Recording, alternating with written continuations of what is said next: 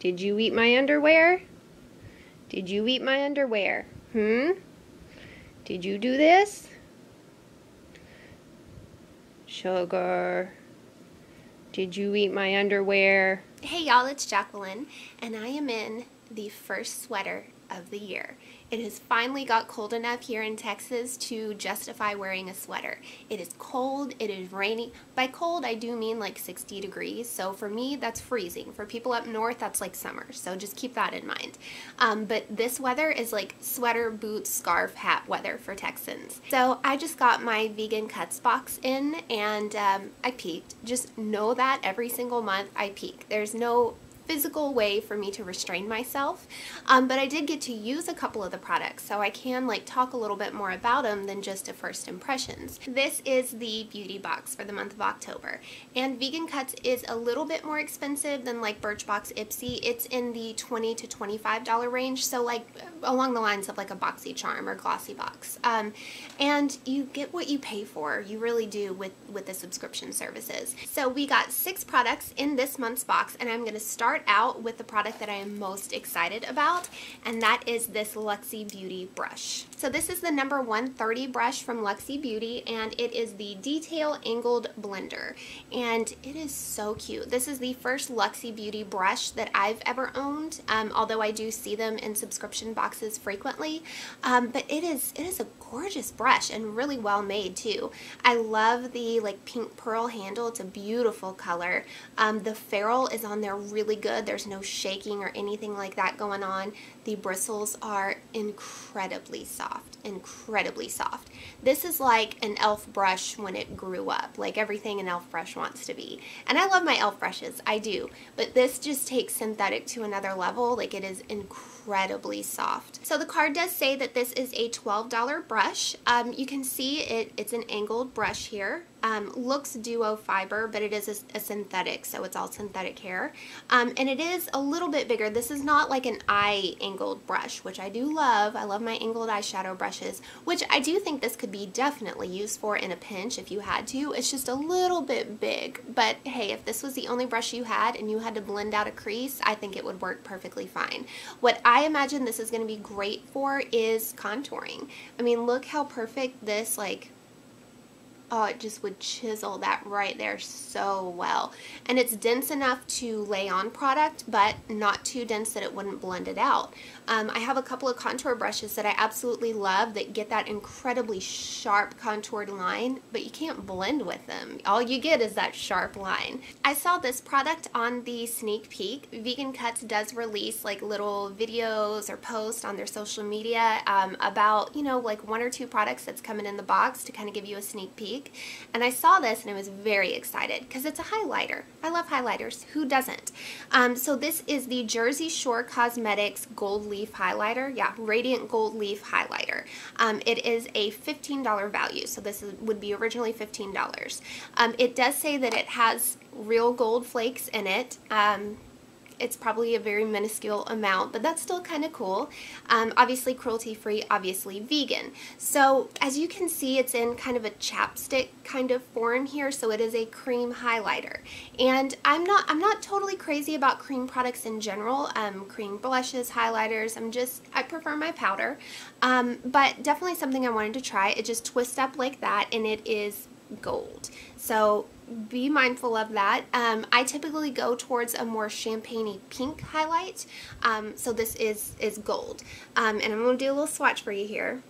The thing is, it is a very natural looking highlighter. It is not anything over the top, glittery, anything like that.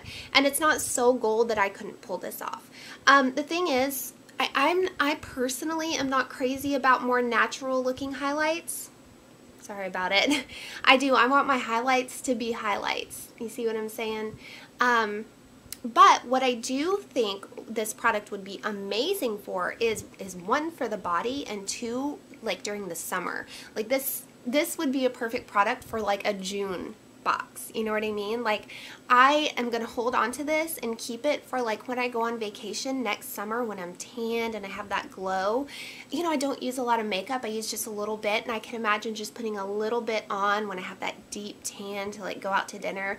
Put a little bit like on my collarbones. You know what I mean? Just to give you that like goldeny tropical sheen. I think that would be absolutely gorgeous, and I think that's a very functional use for a product like this. This is one of the products that I actually already did get to try out. It is from the Ariel company, and it is a hair mask, an oil hair mask, as you can see. So this is natural and organic hair mask to enhance your alluring mermaid locks, $13 value. So I thought this was going to be like a hot oil treatment, and I was like, oh, that's so cool. Like, I used to love that old school VO5 hot oil treatment. So I actually had to wash my hair last night, and I tried this out. Well, I read the directions on the back, and it's not a hot oil treatment. It says to apply evenly to dry hair, leave on for at least 30 minutes for best results, and then rinse with cold water, shampoo 1 to 2 times, and condition as usual. So this is like a pre-treatment. You're supposed to just douse your hair with it and then go shampoo and condition it. I did try that out. I can tell you I didn't leave it on for 30 minutes because I didn't anticipate that. I thought it was going to be an oil treatment. And it was deeply, deeply moisturizing. I wish it was a conditioner. And I think that there is going to be a lot of uses for this. I think that I can pour a little bit in with my conditioner, and it would kind of amp up the, you know, the conditioningness of it. I think I could use this as like, you know, just like an oil when I'm drying my hair, just to kind of silken it, something like that. This next product is a body butter from Le Beurre shop. It says Essential Beurre. I think I'm saying that right.